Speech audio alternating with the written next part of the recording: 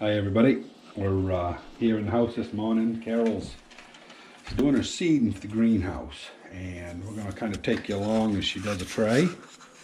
This is how she organizes stuff. She'll, put stuff how she wants to do it and what she's going to seed with what. And we'll go in the other room. We'll show you how she fills up the trays.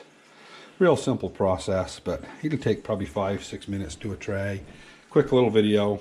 We'll go on in the other room.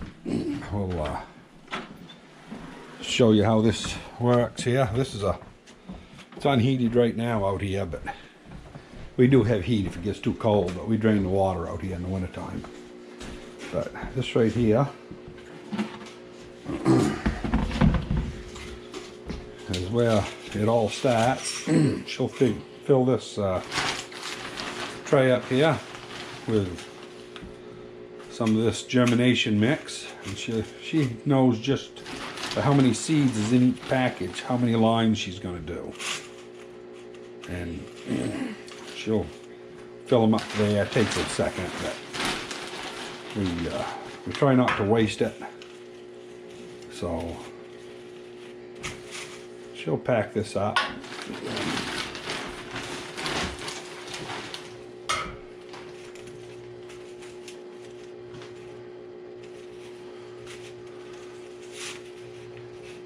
You want me to cut the top of that bag open some more?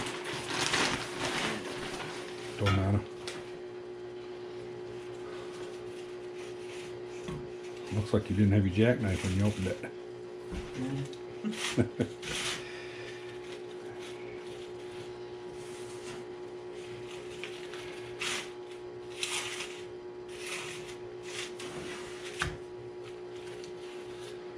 One of the reasons you leave the centers empty is because you put your markers in there, or your labels for what they are. It gives you a spot to differentiate from one to the other. She takes some old trays, and well, they're not old, they're still usable, but that's how she compresses it, and she'll bring that out in the other house once she puts it on a base. The bases we keep over here. Next summer we'll do some video of washing produce in here. This is where later on this whole room will get disinfected and all these chairs will go. And it'll be like a whole different place.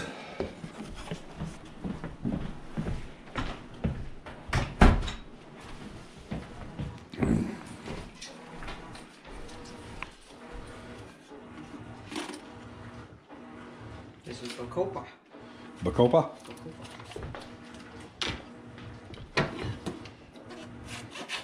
This stuff here, she needs her glasses on because these seeds are so small. This is what they look like in a little tiny. There's not many in there. What is that, 30 seeds in that? 100. There's 100? Yeah. I don't look it. But we'll take your word for it. I'm not going to count them. But it's kind of tedious.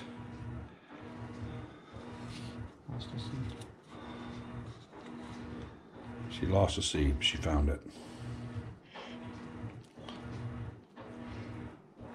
Yeah, I guess it probably is 100 in there, but they don't cut you no slack on the price of these things. So that's why you got to be pretty careful. But they make a beautiful flower, as long as you have patience enough. We do this so we don't have to buy in cuttings and stuff, and that way we don't have the disease a lot of greenhouses have. And it's cheaper too, but there's a lot of time involved. But she'll go over the whole thing, and if she's got a bunch left, she'll go over it again. Tries to keep them spread out.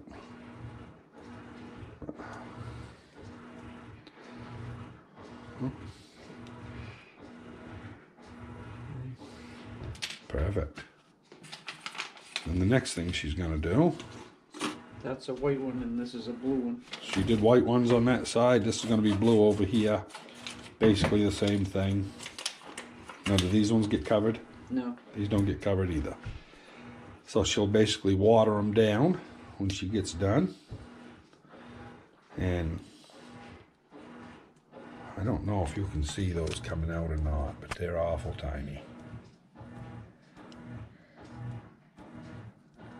I don't know how the focus is here, but